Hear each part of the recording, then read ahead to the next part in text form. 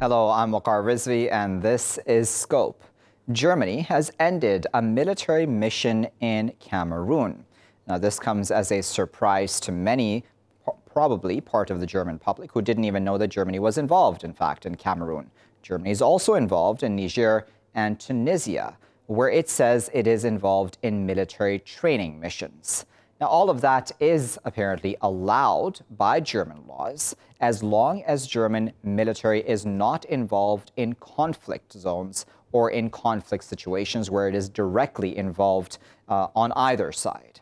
Now, this is interesting because obviously this reflects what many other countries around the world are doing too, specifically Western countries, when they say they're providing military training, but right in the middle of conflicts. We know that in Cameroon, in the southwest, there is a conflict raging at this point, and even opposition politicians are now wondering why. Why exactly is this military mission, or did this military mission last until now, right as that conflict was still waging for the past 2 years?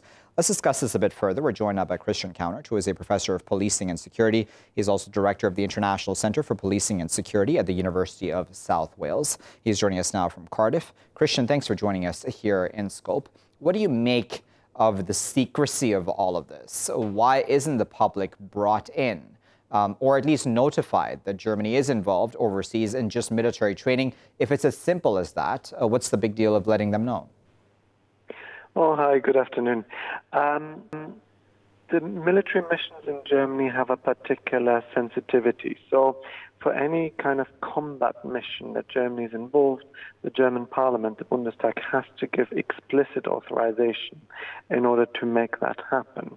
Now, obviously, the way the international security setting is going, Germany is an increasingly important player, and its responsibilities become clearer and clearer to most security analysts. Nonetheless, the German public, in a sense, hasn't really caught up with Germany's military responsibilities at that point. German public is very much opposed to military missions of any kind. A lot of this has to do with the Second World War and, of course, Germany's role within that, and the kind of post-Second World War narrative of Germany as a peace-loving nation that is not involved in military conflict. So as a result of that, for the German government, it isn't really very easy to be very clear with the German public, because the German public on the whole is not in favor of military missions in general. But then Germany is a democracy, isn't it, Christian? So then in a democracy, public opinion rules. So why then would the government override what the public wants?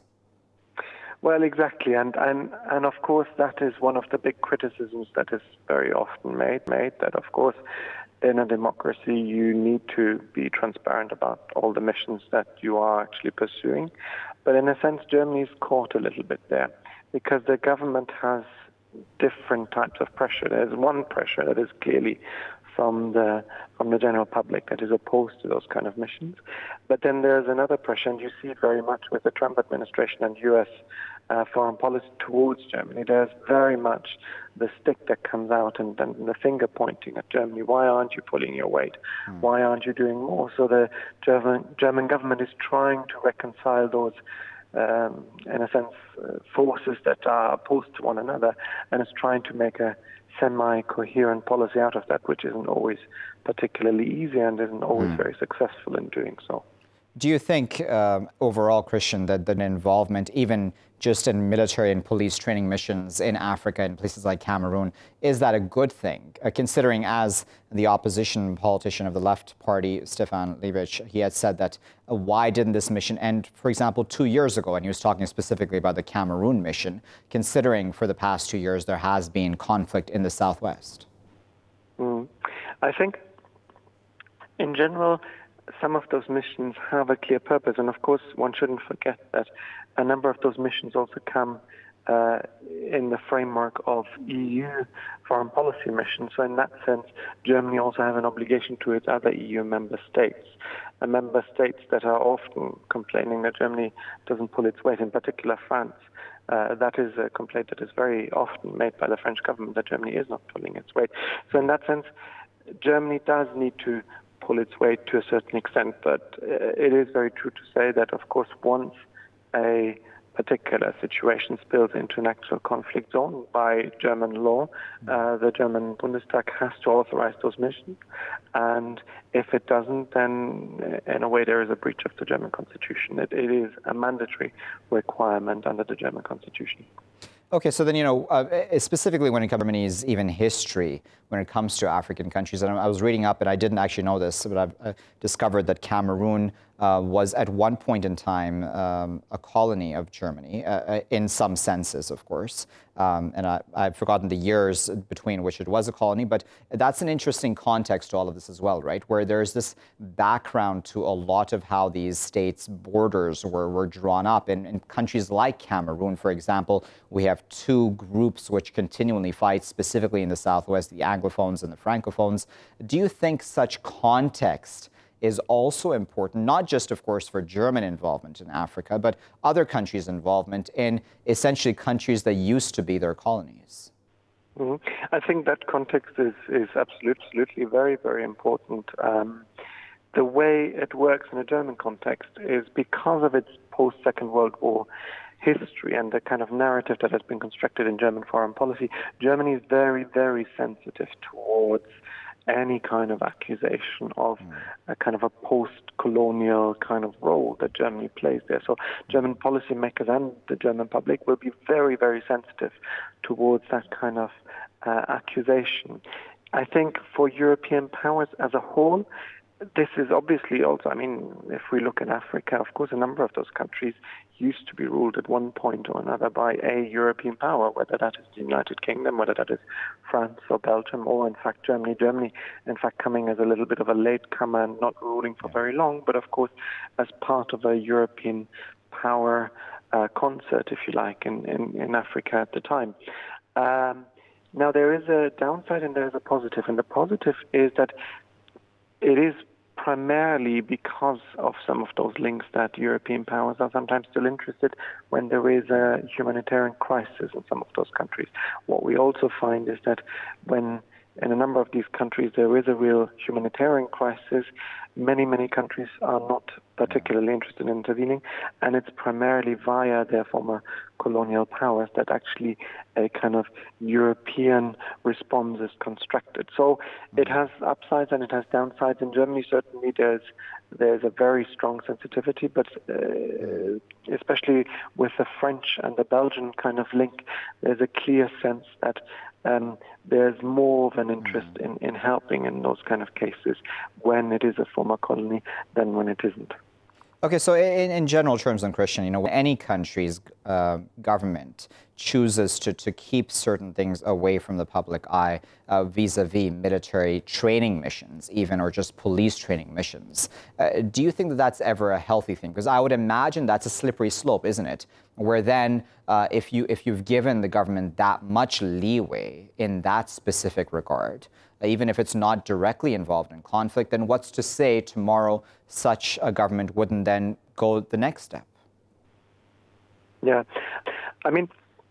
it could be a slippery slope, and it could be argued that it can be a slippery slope, but one has to be careful because, of course, the German constitution is very, very strict on those matters.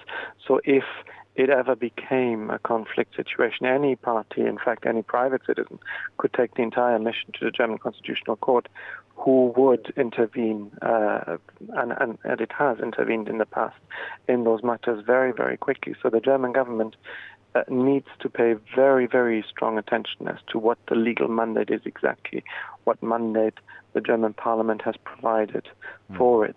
So in that sense, in the German context, it isn't something that can easily happen because the parliament is a very, very strong influence on German foreign policy, just as the German Constitutional Court would also be. It is a little bit more complicated if we look in a European context. Of course, in the British context, the British government has a lot more leeway and the kind of missions that it can conduct. It isn't as constrained by a written constitution as the German government might be. So there you could make that argument a little bit more clearly because the British government is much less constrained than the German government. Equally, if we look at the French situation, the French president has much more authority in terms of authorizing those kind of missions than the German government would have. So I think it can be, and I think that fear is always there, but Germany has a lot of checks and balances to make sure that this doesn't happen, and parties have on occasions taken those things to the German Constitutional Court. Very well, Christian. We'll leave it there. That is our final word. Of course, we appreciate your time and insight today. That was Christian Kaunert speaking to us from Cardiff in the UK on the line. Important topic, of course, and it's one that should be highlighted because there's so much contextualizing that needs to be done of the situation. Germany wasn't in Cameroon just for military training, was it? I mean, that's at least a suspicion. Why was it there for a whole 2 years while conflict was raging in the southwest? It was there for a total of 4 years. Would it even have ended this military mission, or would the public have even found out about this military mission had one of the opposition politicians not actually brought this up publicly? And yes, as Christian said, the German constitution is quite strict in these matters. The German public does not like military missions of this sort. It's a democracy. They should be deciding. Why would the government override them? Why would the government try to keep this away from their eyes? Again, as I put to Christian, that is a slippery slope. And then the other context, which is really important here, I feel also, is, again, the fact that Cameroon was territory that had been dominated by Germany from 1884 to 1916. And at that time, it was also called Cameroon, in fact. So again, there's a lot of background to this issue as well. And this goes for many other such European colonial powers in the past and even till the modern day and their interventions in their former colonies. We'll keep a close eye on how all of that develops with European interventions continuing in Africa here in Scope. I'll be back, though, with our next segment after this break.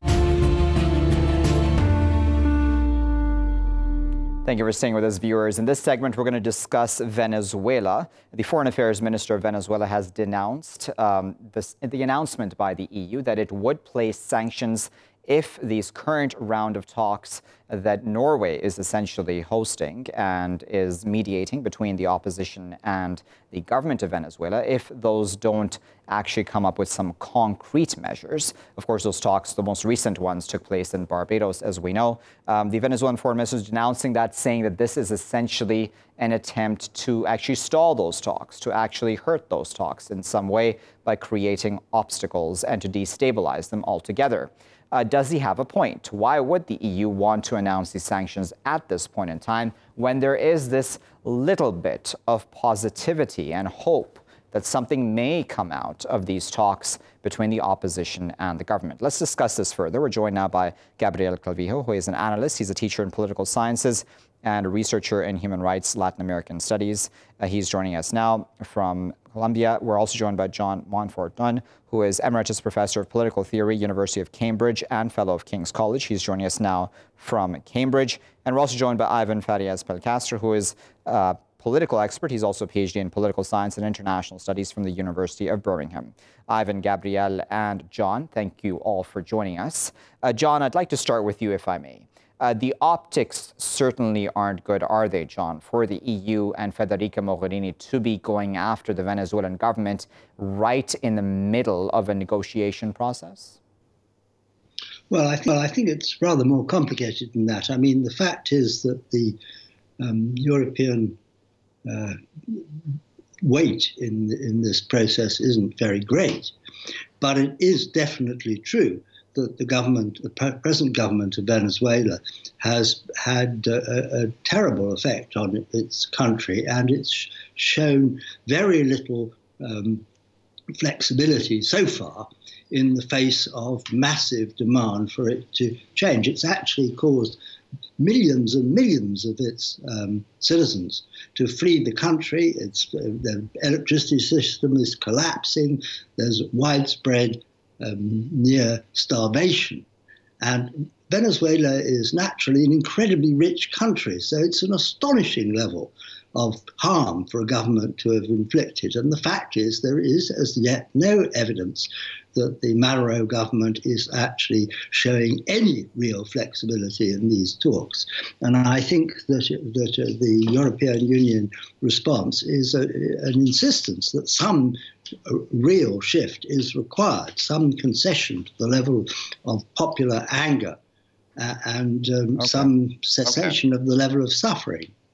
All right, so Gabriel, I wonder what your thoughts are on that. Is this a good time for the EU to be announcing that it would place sanctions? Well, I think it's a position healthy in the way that the government of Maduro didn't hurt the international community in the demands of the support the people in Venezuela that have a humanitarian crisis there, and then the paper of the role of the European Union, I think it's very helpful for the process to be in a part of the resolution of this problem.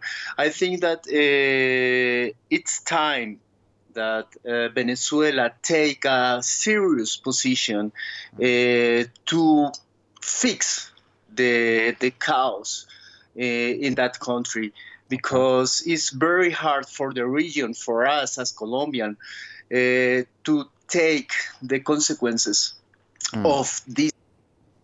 The humanitarian crisis is very, very, very hard here in Colombia. We have around 1.5 million of refugees. All time they are crossing the frontier, and the Colombian government have all the good intentions to help them, but it's very, very, very, very hard, because there are a lot of people, and the Colombian government can't support all of that people with health, with studies, with vaccines, on all of that things that they need. Okay, so Ivan, I'm wondering where your thoughts are on that, because I'm just thinking, and you can disagree with me if you want, Ivan, that right in the middle of a negotiation process for the EU to be announcing sanctions would actually harden the government's position, would it not? I think it's difficult to kind of predict the outcome of these proposed negotiations. Right now, the international contact group, is discussing and engaging with the Maduro regime. The expectation is that this will bring us to bring the Venezuelans to new elections. However, this is only if the Venezuelan government agrees to hold them. The difference, for example, with the Montevideo mechanism is that the Montevideo mechanism did not set any specific goals for the negotiations. This could have been set by the parts, by the Guaido supporters, as well as the Maduro regime. Right now, there's a lot of pressure for holding new elections. If this happens, I think it will be possible to hold them. However, this will only be possible if the government accepts these terms of the international contact group. If it doesn't, I think they will reach actually an impasse again.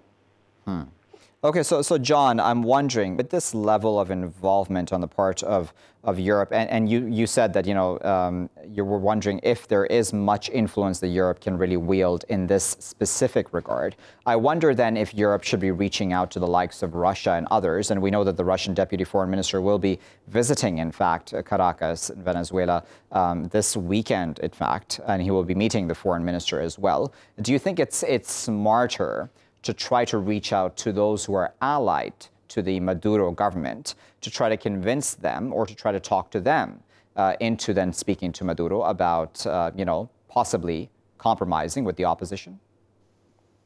Well, I certainly think it would be intelligent for the European Union to talk very carefully to the Russians. And actually not just the Russians, also to the Chinese. This is a major international crisis, and it's a global shame what has happened to the people of Venezuela, really. So in a sense, it would be very good if the Chinese and the Russian governments were to, and actually now you come to mention it, the Cuban government, were to say to Maduro that his position is no longer sustainable. And that his government has lost its legitimacy. So it must actually either show that it can recapture the legitimacy in a plausible way, which I don't think is going to happen, or it must actually submit to a real popular choice. It's not defensible, its present position. But I agree completely with you that actually it would be diplomatically intelligent to try and see how much Russia and China could help, because they can't actually appreciate what is going on in Venezuela at all.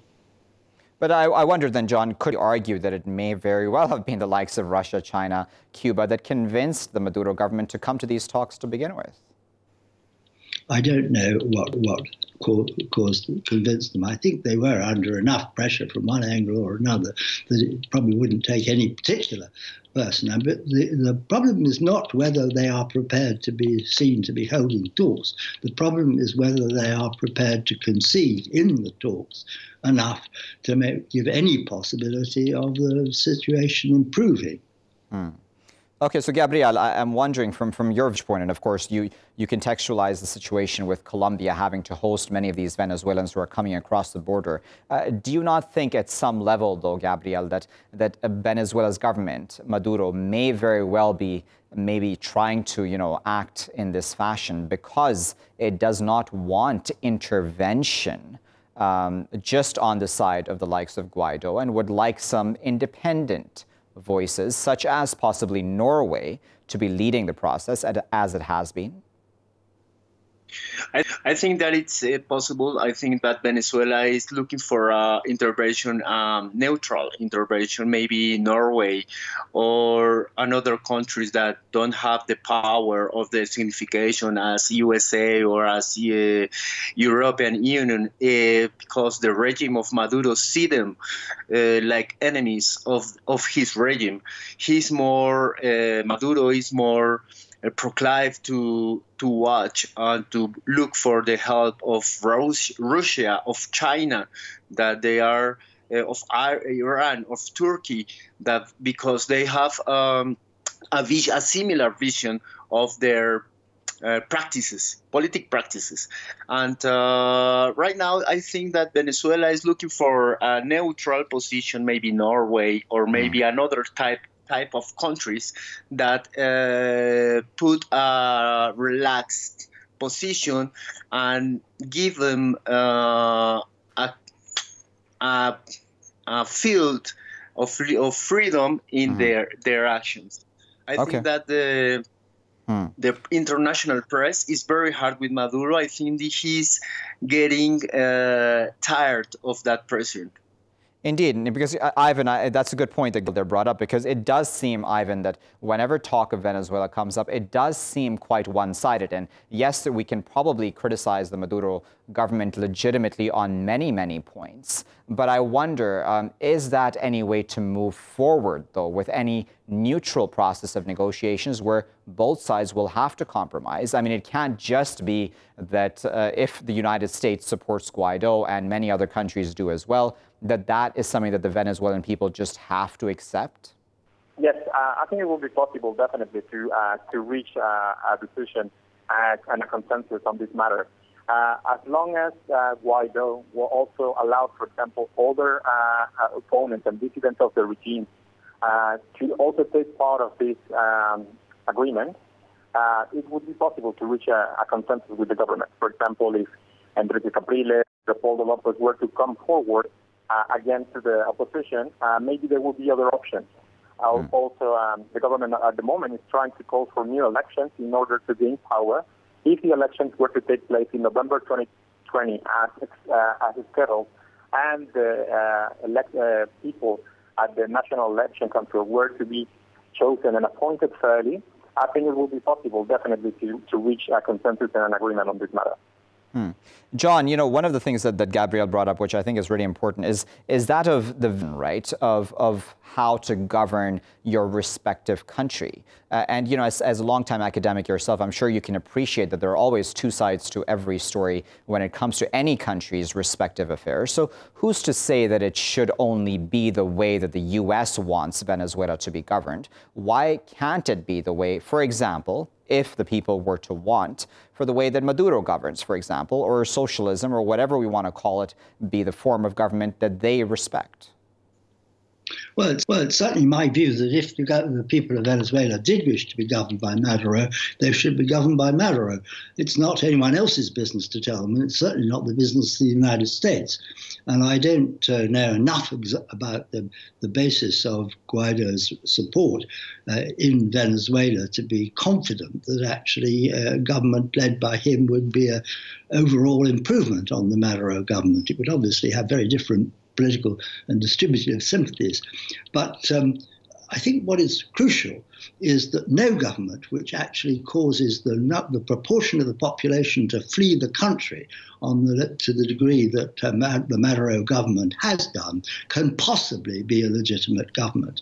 And if Russia or China had seen population exit on that scale, it wouldn't occur to any Chinese or Russian politician to claim that the government was still legitimate. This is a catastrophic. John, I'm going to interrupt you just because we're running out of time, but I just wanted to continue this for 30 seconds because, you know, it can be argued then, listen, it was actually the sanctions that were placed on Venezuela, as the Venezuelan government would term it, economic warfare, that actually caused all of the above. What do you make of that? I think it's complete rubbish. I mean, you can follow this as a process. I mean, Venezuela is a real place to me. I've been there, and it was an incredibly rich and in many ways, an incredibly beautiful country, and it's been absolutely ruined by the Maduro government. You can argue that Chavez was a very historical phenomenon, and he stood for lots of things in Latin America, which attracted admiration outside Venezuela. No one outside Venezuela admires Maduro, and not many people inside it really admire him. Okay, we'll leave it there. That was our final word, but appreciate all of our guests for their time, insight, and of course analysis. That was John speaking to us from Cambridge, Gabriel speaking to us from Colombia, and Ivan was speaking to us from Warsaw in Poland. Now, we of course spoke at length about what the situation in Venezuela is like right now with these negotiations happening. Obviously, we don't know the structure of these negotiations and what, if anything, is really being achieved. But the fact that there are several rounds that have already taken place is probably a good sign, certainly, and Norway remaining hopeful, saying that any public statements need to be very careful and need to be very calculated on the part of all parties. Yet Federica Mogherini of the EU, as well as the EU Parliament, announcing that they would place sanctions on Venezuelan officials vis-a-vis travel and other restrictions if these round of negotiations don't actually provide any concrete results. Is it the EU's place to be doing so? Is it the U.S. place to be placing sanctions on Venezuela at this time, worsening the economic situation there, as, of course, the Venezuelan government itself would argue? Or is it the way that Guaido should want it? And should he actually be leading the country, as the argument is on the part of many people in the international community? There are two sides to this, of course, and it's important, as Gabriel said, that it seems that the international media, for a very large part, seems to be one-sided in this regard. As we know, with any international story, there are two sides to the story. So it's very important to look and understand at both sides before making a judgment. We'll keep a close eye on that situation in Venezuela here in Scope. I'll be back, though, with my next segment after this break. Welcome back, viewers. We're still here in Scope with me, Waqar Rizvi. Now, as the Brexit saga continues, MPs there in Parliament have now put back a bid to stop the new Prime Minister, who will likely be Boris Johnson, according to most estimates, from suspending Parliament, which is called prorogation, to force through a no-deal Brexit. Now, Johnson could very well essentially block Parliament out of having a say on a Brexit deal if he feels that they would reject it. Now, would this be a bad thing at a time when Brexit has been continuing for such a long time, and it seems that MPs are simply not being able to agree upon it to begin with? Or would it be wrong for a new Prime Minister to try to just force it through at this time? Or is a no deal just a scenario that should very well just happen? As Johnson as well has not ruled out, mind you, saying that a no deal Brexit is better than a Brexit that gives too many concessions, I should say, to the EU. A lot of possibilities, of course, but should Parliament have a say is seemingly the main question at this time. There's even some rebel lawmakers who even said that they would refer to the Queen, who possibly could get involved in this entire situation, though, of course, it's not been seen for a very long time for any monarch or royal family member to be involved in such a direct fashion in the affairs of the country in that regard. Let's discuss this all a bit further to contextualize it. We're now joined by Mark Brolin, who is a political analyst and economist and author of A State of Independence, Why the EU is the Problem, Not the Solution.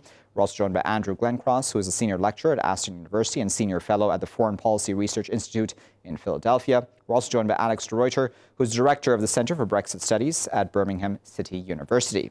Alex, Andrew, and Mark, thank you all for joining us. Andrew, I'd like to start with you, if I may. What do you make of MPs again trying to make it ever so harder for Johnson to put through a no-deal Brexit? Should it even be this way? Because again, as I put in my introduction, we've been talking about Brexit for so long and going back and forth that one wonders, is a no-deal Brexit really that bad?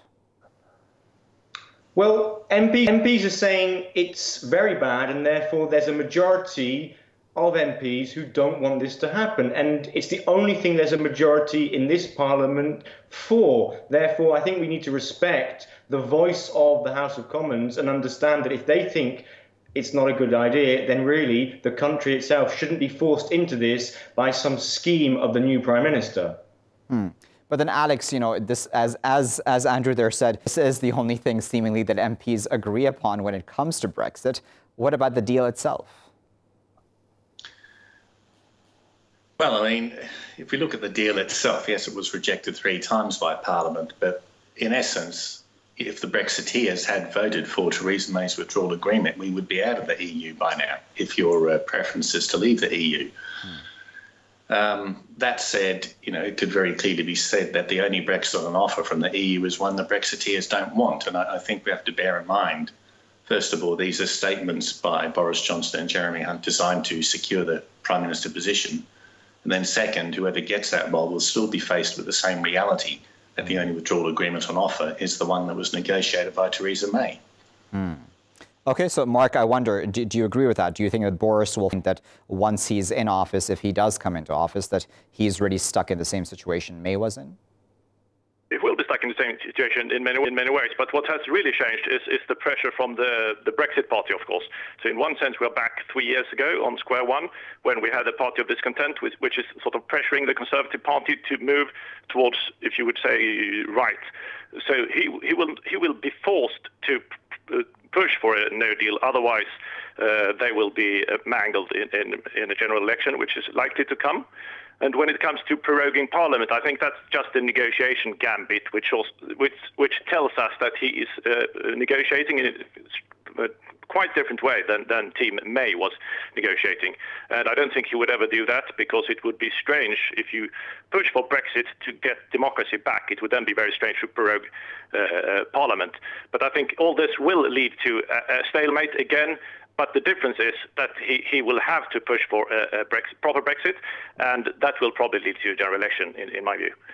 Okay. So then, Andrew, do you think that it's actually realistic that at this point in time, with the 31st October deadline, again, coming ever so much closer, as have other deadlines come and gone, do you think that the MPs and the rest of the country, and even the Prime Minister, be it Boris Johnson or whoever, can actually come to some sort of a deal? I suspect not, but at the same time, the default is for the UK to leave unless there's another kind of negotiation with the EU to delay it even further. But the EU will only delay if there's a good reason to delay, not just a new Prime Minister, but something like a new election. And do you think a new election would even be considered by the likes of Boris Johnson? He will look at the numbers, and I don't think if there's a question of extending the delay from actually staying in the EU, he will actually have good numbers to go to the people and win a general election on. Therefore, that's why he wants to keep prorogation up his sleeve. So we're really in a number of catch-22 positions.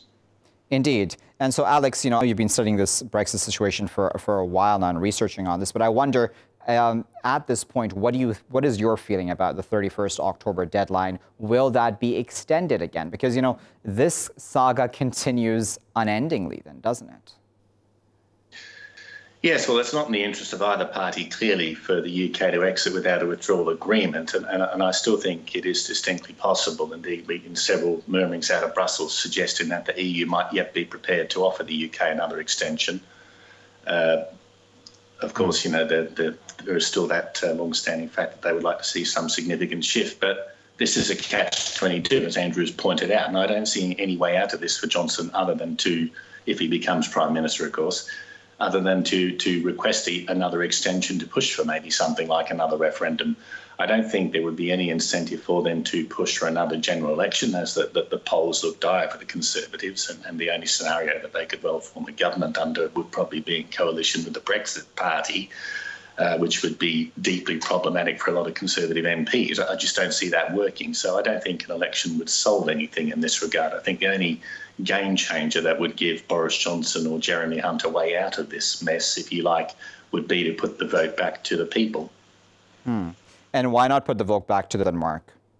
I think if you're a Brexiteer, it's strange to have another vote before you have realised the Brexit. So I'm actually betting my money on a general election instead.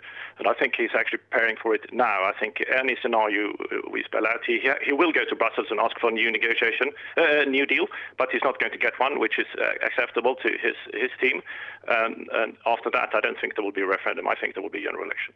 At that point, he will be able to say, I tried and I failed. Now we need to have a new arithmetic in Parliament.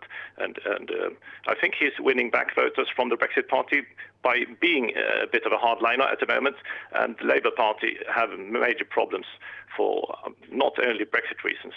So I think in a way it's looking a bit more up for the Conservative Party, even though I agree with the previous point that they do. Of course, they have problems. All of the parties have problems. But I think it's looking a bit more up for the Conservative Party now than for the others. Okay, so Andrew, let's for a moment, I want 3 of your thoughts, in fact, on what a no-deal Brexit would actually mean. Because, again, there's been a lot of, there's been a lot of scaremongering over what a no-deal Brexit would actually mean. Do you think it's been overstated? Do you think that it wouldn't be actually as bad as many people think it may be? If you're asking me, are we prepared in the UK for a no deal? I think the answer is clearly no, because, for instance, the government still needs to pass a piece of trade legislation that needs to get through the Commons, gets through the House of Lords, in order to have the competencies, in order to be equipped to do things under WTO rules, for instance. So there's a lot of technical preparation that still isn't in place. Therefore, we would be fighting on many fronts to catch up with the problems caused by a no deal. Alex, on that point of trade, in fact, I don't know which politician it was in the UK, but he or she had said that, listen, if we have to renegotiate trade deals, is that really a bad thing? Well, that's a bit pie-in-the-sky statement. Trade deals typically take years to negotiate. The EU-Canada agreement took a good 8 years, and that was just for a country pursuing a limited free trade arrangement, essentially around manufacturing. It's a very different story for a country that was a full member of the EU as a trade bloc to then leave, and then still somehow hope to keep all these lines of access uninterrupted. I think if you look at the government's own official forecaster, the Office for Budget Responsibility, a very respectable body and somewhat modest in their conclusions, they think the cost of a no deal to Britain would increase borrowing by 30 billion per annum, would lead to a 2% shrinkage in GDP and lift unemployment. Now, in addition to having an impact on house prices in the UK, negative impact, these are real estimate costs and somewhat conservative in their conclusions. What would the EU do? Well, very much the ball is in their court. I mean, the UK can control things that it exports out in terms of its own check-in requirements. But, of course, what it has no control over, as Philip Hammond pointed out, is control over imports. But what it has no control over in that sense in terms of customs and checking regimes is exports to the EU. So, the UK would be relying upon French authorities, for example, with the Port of Calais, adopting a light touch regulatory regime. We don't know that would be the case. Yeah. Okay, so Mark, what are your thoughts on the trade? And, the other issue which is spoken a lot about when it comes to a no-deal possibility is that of course, a hard border with Ireland. Yeah, no, my take is a bit different. I think it actually has been exaggerated, the problems. Of course, there is no perfect scenario. We would all want to have a trade deal before the UK leaves, but it's not going to happen. And what we're having now is a problematic situation as well. So I think a no deal will be many mini deals, and that will be okay. And we will also reach a creative destruction situation. And I think starting from scratch after a no deal, then it will step up the action to such a degree that a deal will be reached much more quickly than if we continue this path, which we have been on now for 3 years with nothing happening. So when we have many sort of bad-ish situations, I think a no deal is the best. If you're realistic, I think it's the best situation at this point. And I think regarding the Northern Ireland border, I think that will also sort itself out much more smoothly than people are saying. I think it has been politicized dramatically. Andrew, what are your thoughts about the hard border with Ireland? Because obviously Ireland itself is quite concerned about any possibility of no deal.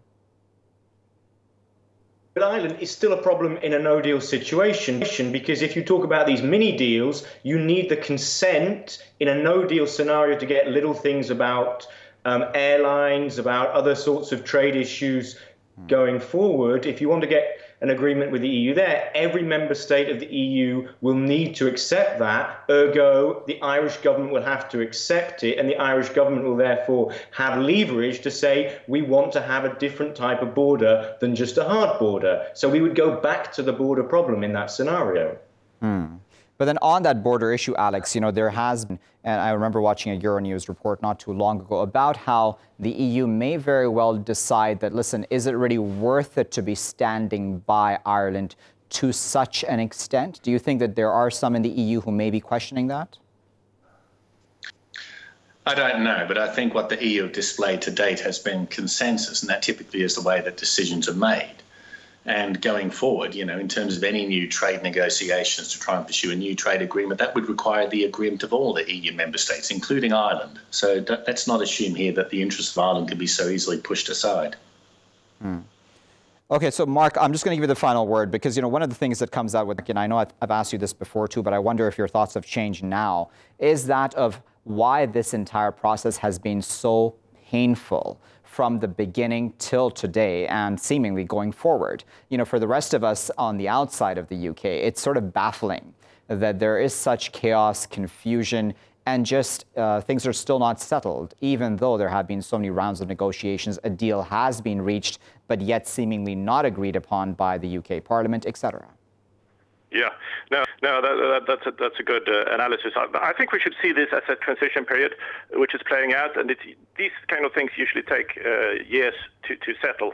And if we take for example, the democratic breakthrough in 1919, it took around 10 years with factions, and there was a political stalemate. And I think there is a parallel situation today. But what we are seeing is that the Brexit faction is actually moving forward. The Remainers are saying, they said from the day after the referendum that many people had changed their minds. This isn't actually true. I think it goes the other way around, that more people are now fed up, a bit more fed up with the EU than they were 3 years ago.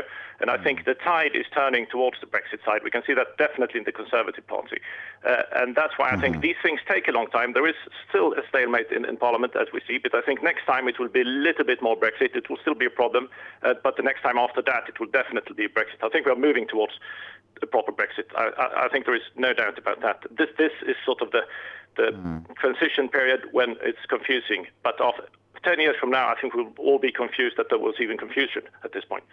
Okay, all right, that's an interesting point, interesting conclusion to end off with, but we'll of course try to have all you gentlemen on to continue this discussion because of course we've only really touched the tip of the iceberg on some of these issues. That was Mark, Andrew and Alex who were speaking to us there respectively about this topic and sharing their insight with us.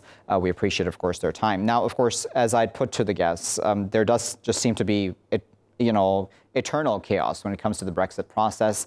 Is this just natural? Is this just growing pains or pains of just divorce really from the EU, which should have been expected? And probably the public were probably not informed of all of these details of how painful this entire process would be and how lengthy it would be. Will we finally achieve Brexit this year?